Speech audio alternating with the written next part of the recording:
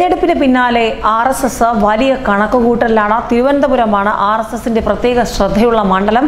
മാത്രമല്ല, തിരഞ്ഞെടുപ്പിന് ശേഷം ബിജെപിയിൽ വലിയ പൊളിച്ചെടുത്ത് ആർഎസ്എസ് നടത്തുമെന്നുള്ള സൂചനകളും പുറത്തുവരികയാണ്. തെരഞ്ഞെടുപ്പിന് പിന്നാലെ ആർഎസ്എസ് കണക്കുകൂട്ടുന്നു. ഒപ്പം ബിജെപിയെ ആർഎസ്എസ് പൊളിച്ചെഴുതാനുമുള്ള സാധ്യതകളുമുണ്ട്.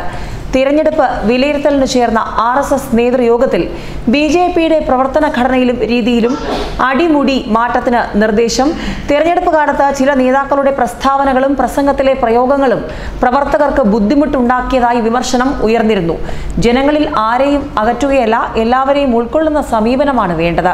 താഴെത്തട്ടിലുള്ള പ്രവർത്തകർക്ക് പരിഗണന നൽകണം. ശബരിമല വിഷയം പ്രത്യേക ശ്രദ്ധ നൽകിയ മണ്ഡലങ്ങളിൽ സംഘം പ്രചാരണത്തിന് സംവിധാനം ഉണ്ടാക്കിയതും വലിയ മുന്നേറ്റത്തിന് സഹായിച്ചുവെന്നാണ് ആർഎസ്എസ് വിലയിരുത്തൽ. എല്ലാ മണ്ഡലങ്ങളിലും സംഘവും BMS ഉൾപ്പെടെ പരിവാർ സംഘടനകളും സജീവമായിരുന്നു. പഞ്ചായത്ത് തലം മുതൽ പാർട്ടിയിൽ പൊളിച്ചെഴുത്തു വേണമെന്നാണ് അഭിപ്രായം. സ്ഥാനാർത്ഥി നിർണയം മുതലുണ്ടായ അസ്വാരസ്യങ്ങൾ ഉൾപ്പെടെ കണക്കിലെടുത്താണ് ആർഎസ്എസിന്റെ നീക്കമെന്നാണ് സൂചന. തദ്ദേശ തെരഞ്ഞെടുപ്പ് ഒരുക്കങ്ങൾ ആരംഭിക്കുന്നത് സംബന്ധിച്ചും ചർച്ച ചെയ്തിട്ടുണ്ട്. ബൂത്ത് തലത്തിൽ സംഘടന ശേഖരിച്ച കണക്കിന്റെ അടിസ്ഥാനത്തിൽ തിരുവനന്തപുരത്ത് കുമ്മനം രാജശേഖരന് 20,000 വോട്ടുകളിലധികം ഭൂരിപക്ഷം ലഭിക്കുമെന്നാണ് വിലയിരുത്തൽ. മൊത്തം 4 ലക്ഷം വോട്ടുകൾ വരെ ലഭിക്കാൻ സാധ്യതയുണ്ട്.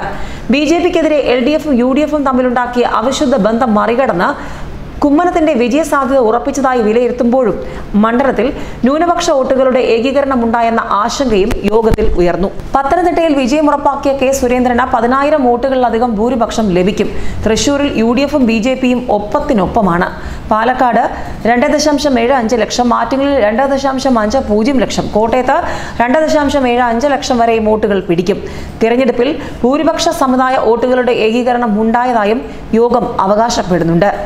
ന്യൂസ് ഡെസ്ക് മലയാളി വാർത്ത.